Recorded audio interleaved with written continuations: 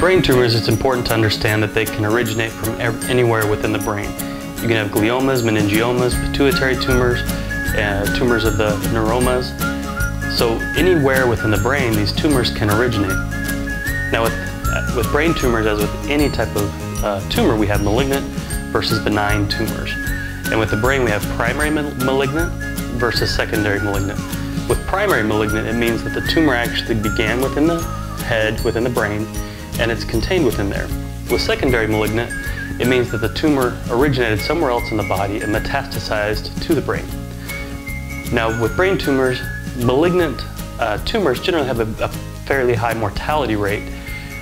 And according to cancer.org, the 5-year mortality rate or survival rate for individuals that develop glioblastomas is about 4%. Now on the other end though, meningiomas, malignant meningiomas, 5-year survival rate is about 92%. So it will vary based on the type of tumor, and one of the biggest factors is going to be age, with younger people having a much higher survival rate than elderly people. All right, so let's go ahead and dive into material. If you have any questions, be sure to hit me up after the video. Thank you. All right, so let's dive in a little bit more into brain tumors. What they are, some of the nursing care for this, and how we can best care for our patients who may be experiencing a brain tumor. Okay, so first of all, let's talk about some of the risk factors associated with brain tumors. So one of the biggest risk factors is going to be genetics. Another one's going to be environment, how the patient was raised, what sort of environment are they growing in. Then another one would be ionizing radiation, if they've been exposed to radiation, and then lastly, previous head injury. If they've had a head injury in the past, this may be a risk factor for developing tumor in the future. So this little MRI right here shows kind of the cross sections of the brain and what a tumor might look like on an MRI. Of course, it's not going to come up pink like that, but that's kind of what a tumor is going to look like when it comes up on an MRI. And like I said, a tumor is really an overgrowth of cells, uncontrolled growth of the cells. They can be benign or malignant, and we understand that benign, of course, means it's not cancerous, where malignant means that it would be cancerous. And then, like we talked about in the intro, they can be primary or secondary. Primary meaning that they originated within the brain, and that's where the growth initially originated. Or they can be secondary, meaning that the tumor growth, the tumor growth metastasized from a location outside of the brain. Okay.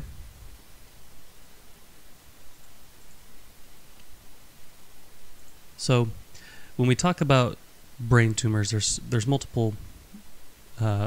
There's one thing we need to understand. First of all, is this difference between supratentorial and infratentorial. You may already know this, but if we look at this here, this is a cerebrum, of course, is kind of what we would classify as the brain, what the layperson would kind of call the brain. Then we have the cerebellum kind of here at the bottom, and then we have the brainstem coming down from there. So the supratentorial region, what we have, the division between the cerebellum and the cerebrum is called the tentorium. Okay, the supratentorial area is known is the area above the cerebellum. The infratentorial area is the area below the cerebellum, and then we have brainstem. So some of the signs and symptoms that a patient may experience when they have a brain tumor are first of all going to be nausea, vomiting. Okay, they may experience headache, personality changes,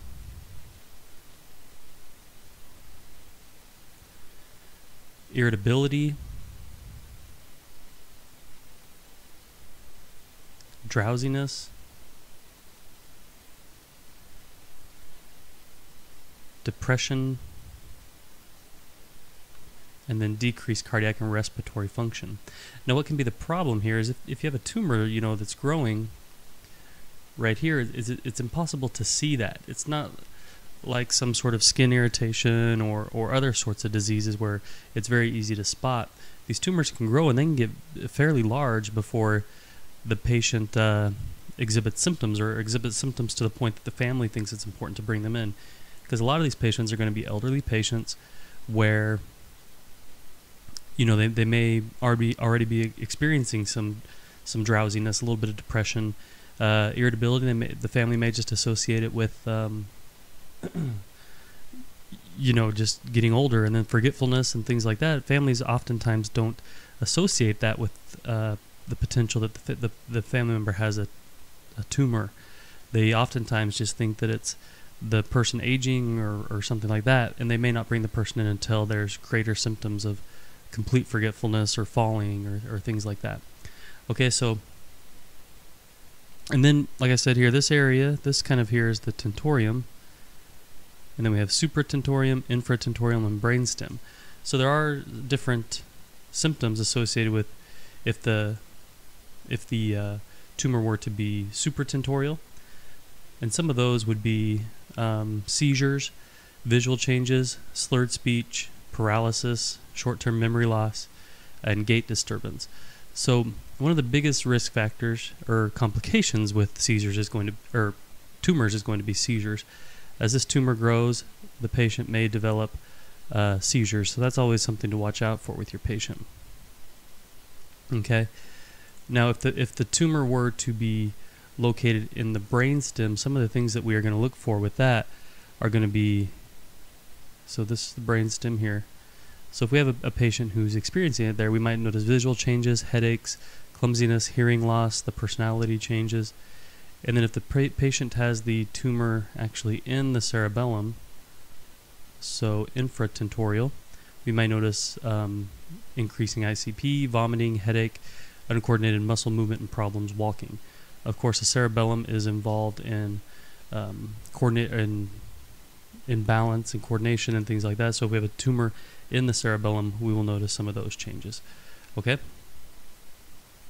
So as a nurse, we have a patient who comes in and they're experiencing some of these signs and symptoms. Well, the first thing we're going to do, it's hard to just automatically assume that it's a brain tumor. So one of the first things we're going to do are going to be MRIs and CTs. The first thing that's most likely going to be done is just going to be a CT. They come in with some memory loss. They're probably going to do a CT to rule out bleeding, and to rule out like a hemorrhagic stroke. Now, if they notice on the CT, they may notice a little bit of a growing there. If they notice that there's some growth, a little bit of a tumor, they'll probably take them for an MRI to get a little bit better view of the location and what's going on there. A couple other things that may be done to kind of rule out other diseases would be blood tests, blood work, to see if it may be sign of the confusion, the irritability, and things might be from infection, and then the last thing that we're going to do is we really diagnose this is going to be cerebral biopsy. That's going to be the best way to determine if this is malignant or not. Now, prior to doing cerebral biopsy, they may CT scan like the abdomen, chest, and a couple different areas to see if there's any sorts of tumors anywhere else. The reason for that is it can be somewhat difficult and much more invasive to biopsy brain tissue. Of course, we have the skull, and on top of that, if there's diffuse growth, it can be really hard to find a good area to actually even get a sample. So what they may do is they may CT the abdomen, see if there's any growth in the lungs, the liver, in the abdomen itself. And what they'll do if they find any there is they'll biopsy that tissue. And if that's malignant, then there's a pretty good chance that the tumor growth within the brain itself is actually going to be malignant as well. Okay, so that's kind of the way that they would work that. Now, with our nursing care, some of the things we're going to want to keep in mind with our patients, first of all, like we talked about, the patient may begin to experience difficulty breathing. So as always, we're going to think ABCs. Are they going to be able to maintain their airway? These patients can actually lose consciousness and deteriorate their mental status very quickly. So we'll need to monitor that very closely and ensure that they're able to maintain their airway. Other things we're going to do is we're just monitor their neurological status. Usually it's going to be Q2 hours, possibly Q1 hour. Okay, and we'll want to do a full neuro exam, pupils, movement, orientation every 2 hours, possibly every 1 hour. A lot of times we're going to implement seizure precautions. We talked in one of the recent videos about seizures, but we're going to want to implement seizure precautions because as these tumors grow, one of our biggest complications is going to be seizures. So padded side rails, and the patient will probably be on Keppra, and possibly like Dilantin. Okay, and then other AEDs, anti-epileptic drugs the patient may be on as well. Okay, but before we talk about that, we can talk about meds here a little bit more in depth. So let's talk about some of the meds the patient's going to be given. So like I just mentioned in the last slide there, meds of course are going to be anti-seizure meds, our AEDs, Keppra, possibly Dilantin, and this will depend on if the patient has had seizures, the risk of the seizures, etc. Another thing we're going to give is going to be corticosteroids. The reason for that is that's going to decrease inflammation within that brain tissue. As that tumor begins to grow, there's not much space for it to kind of push the brain tissue. Of course, let's say here's our skull, here's our cerebrum. As that grows, it's going to kind of take up all this space, and if that happens, we run the risk of the patient, let's say this is our foramen magnum and brainstem, we run the risk of our patient pushing their brain tissue out of their skull and herniating. So that would be a big complication. One thing we can do to help counteract that, or to prevent that, is going to be to give corticosteroids, which are going to decrease inflammation. Okay, and hopefully kind of prevent that, and just kind of prevent that tissue from swelling too much and maybe delaying some of those neuro changes. Other things we're going to give are going to be antiemetics. Because the patients are going to, as you saw with a lot of the symptoms, are going to have nausea, vomiting. So we can give antiemetics to help prevent that. Okay?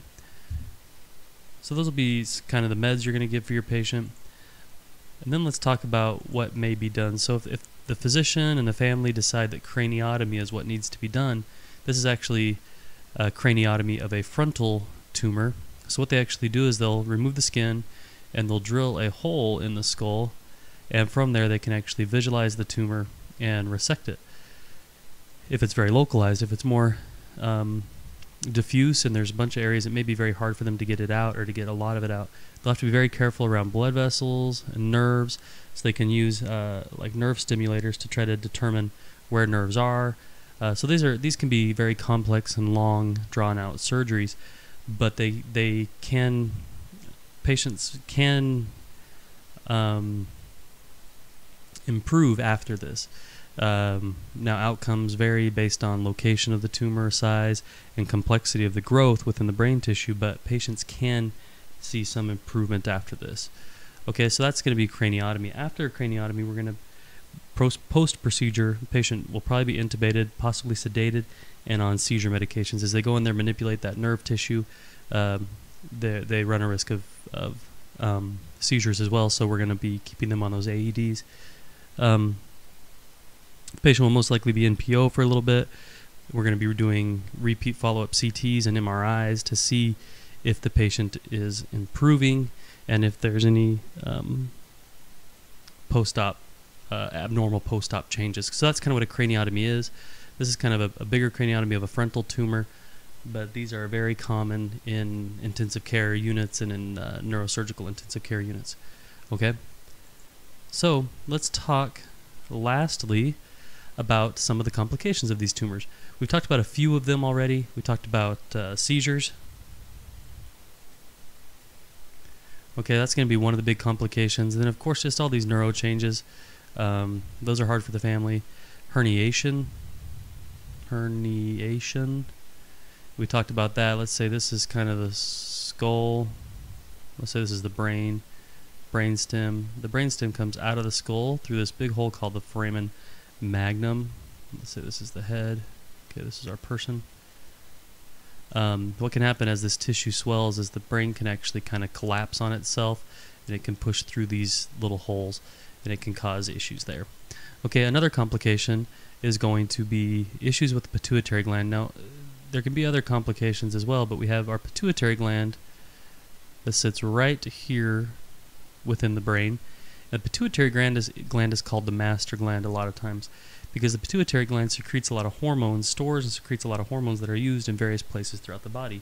One of these hormones is ADH, which is antidiuretic hormone. Okay, so we think about the name. Anti means not or to not or whatever. Diuretic means to pee or urinate, and then it's a hormone. So antidiuretic hormone is secreted from here, and what it does is it stops the body from peeing.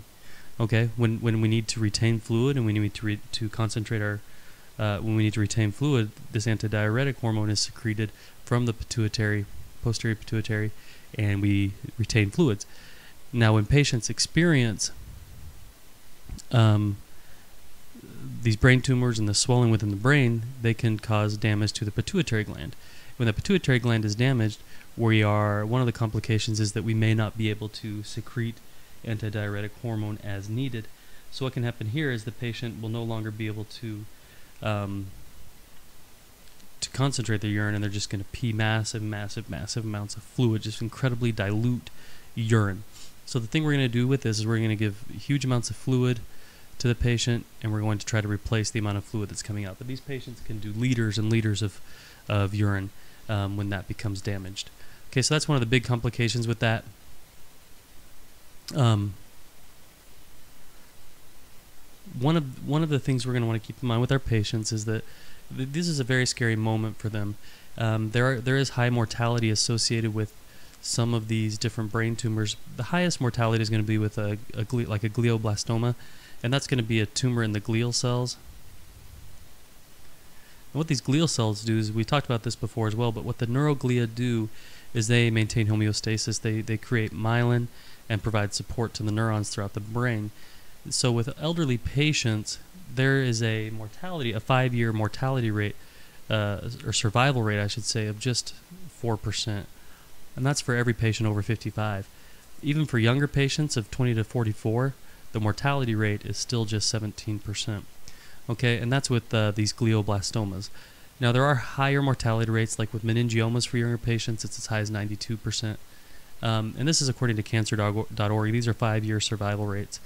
So we really want to educate our patients on what's going on, kind of the care we're going to be giving them, and what they can expect in the coming days, weeks, months, years with the tumor that they have.